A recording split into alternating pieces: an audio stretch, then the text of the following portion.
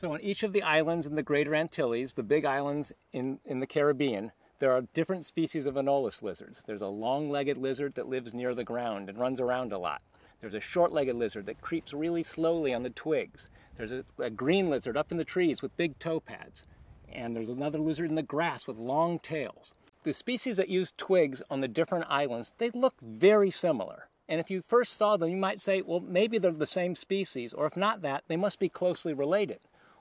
What our data show, in fact, is that they're not closely related. The species that lives on twigs in Puerto Rico is not closely related to the species that lives on twigs in Jamaica, or the one on Cuba, or the one on Hispaniola. And the species high in the trees with the big toe pads, the one on Jamaica, is not closely related to the one on the other islands.